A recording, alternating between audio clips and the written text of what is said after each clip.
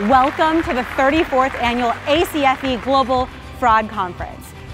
So I'm thrilled to announce that there are more than 5,500 attendees this year, both in person and virtually.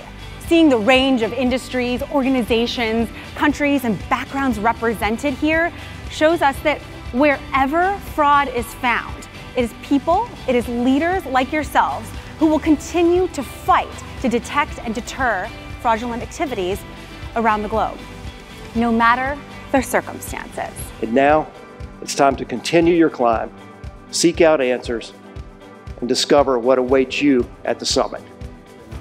We need to stand for what we have always stood for, which is truth. Truth does matter. Honesty, integrity, and ethics. He was the subject of 2 documentaries. So, Billy, thank you for joining us. I think lying ultimately proved to be the demise of Fyre Festival and my career.